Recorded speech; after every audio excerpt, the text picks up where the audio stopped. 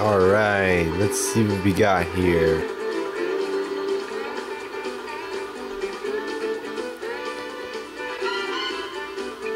Oh no, what now?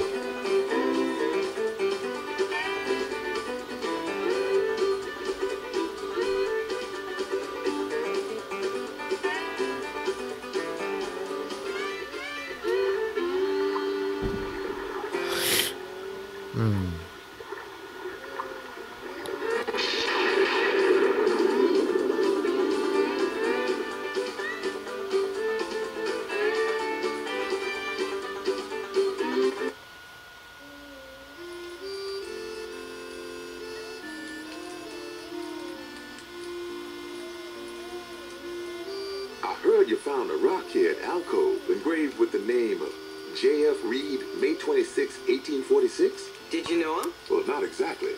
I heard of him, though. He and his family were heading to California with a Donner Party. They decided to take the Hastings cutoff and ended up in a heap of trouble. The Donner Party? I heard that name at the campfire last night. What happened? The way I heard it, the Donners and several other families left Independence in April 1846 with 20 wagons and near 100 folks. You should have seen one of their wagons. A double-decker with a side entrance.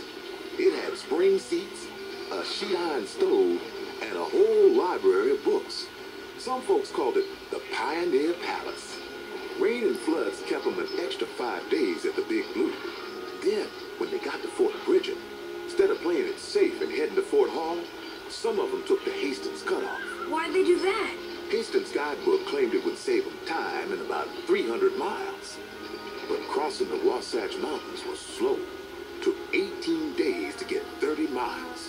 Had to ditch that big old Pioneer Palace in the Salt Lake Desert.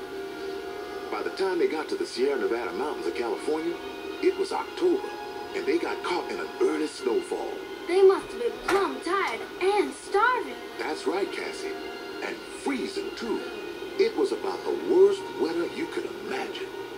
They did things to keep alive that I can't rightly talk about. Yeah, I heard somebody say that they even... That's enough, Jimmy. Some snowshoed out in December, but by the time the relief parties brought the rest out in April of 47, only half of them were left. Half died? That's sorrowful. So that means we've got to take the right trails and get to Oregon before the snow falls. Right, Captain Jed? Right you are, son. It's life and death out here. The Oregon Trail ain't no picnic. Alright. So there's another cutscene.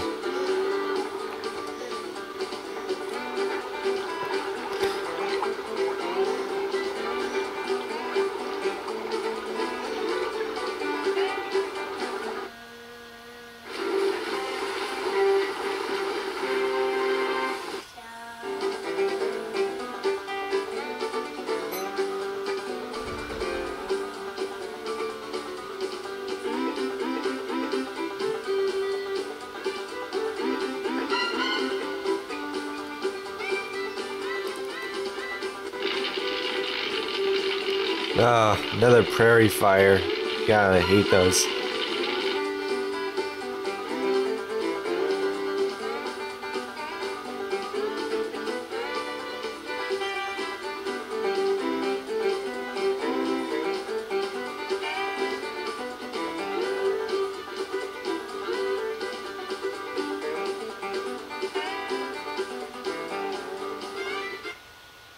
Tuesday, May 2nd.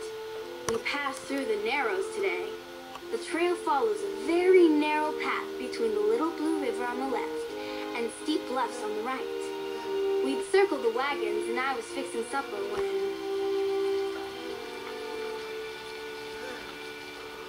Hey, that almost smells good. Oh well, sakes alive. Go wash up. It's almost ready. Where's Jimmy? Probably wandered off with the journal, drawing things like he always does. That Jimmy.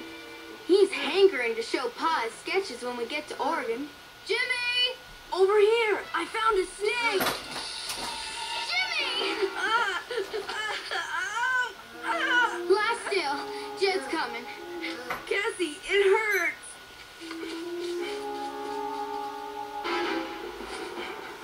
time to lose. Here, my belt. Tie it on, Parker. Not too tight now. What's he doing? Grip this rock, Jimmy. Jed's gonna open the bite and suck out the poison. Ah! Jimmy will make it. Won't he, Jed? I reckon he'll need to ride the wagon for a spell. But he'll pull through all right. Oh, thank you, Jed. But it was close.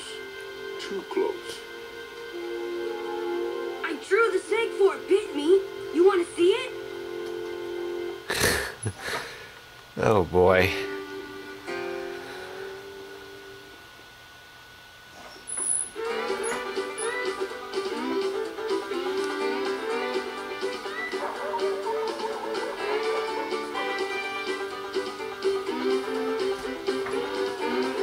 We should keep moving. We're at a distance. They could be trouble.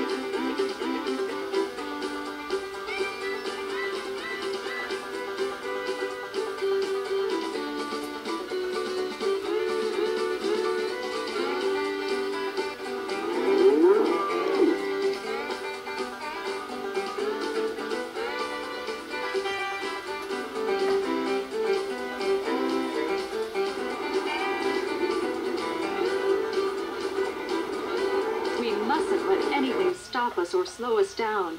We have to keep pressing on.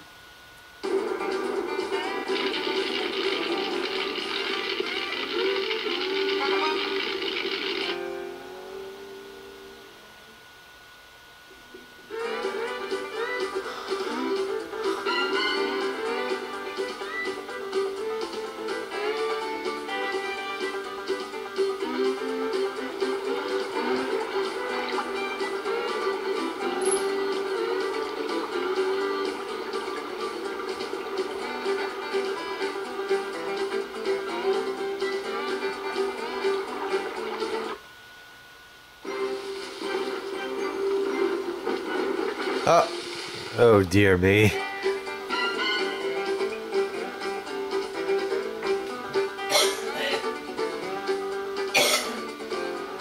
A wagon accident. Well, I figure we're seeing the elephant for sure now.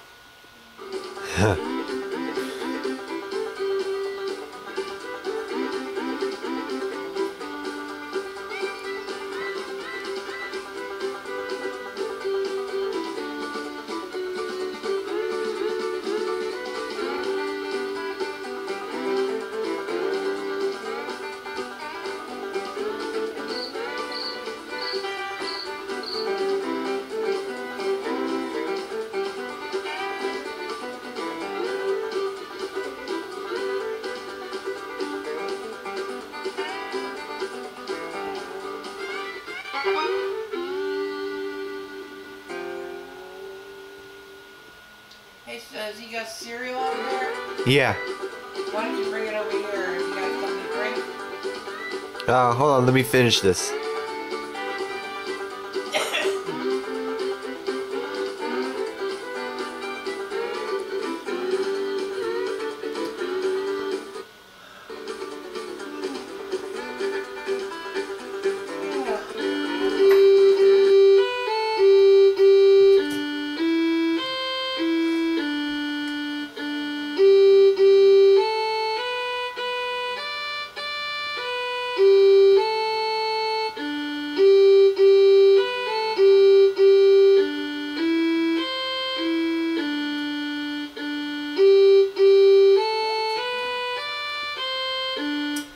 What song is that playing? I don't recognize it.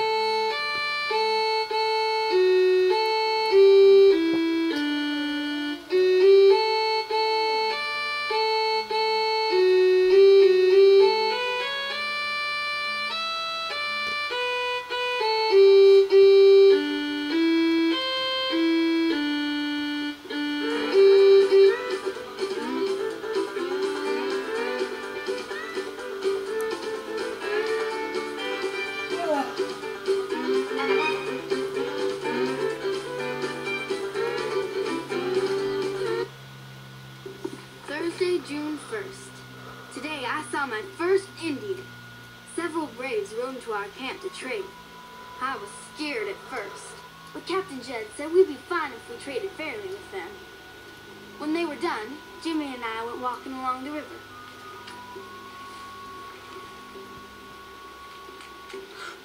More Indians! Jimmy, look! The baby! Get away! You did it, Cassie! You saved the baby! Yeah.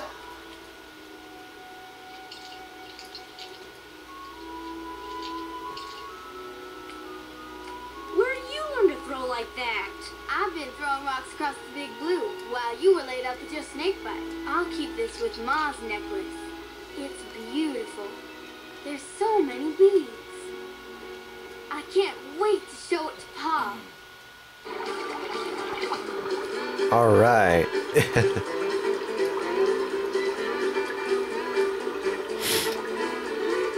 I think I'll stop here. So until next time, bye bye.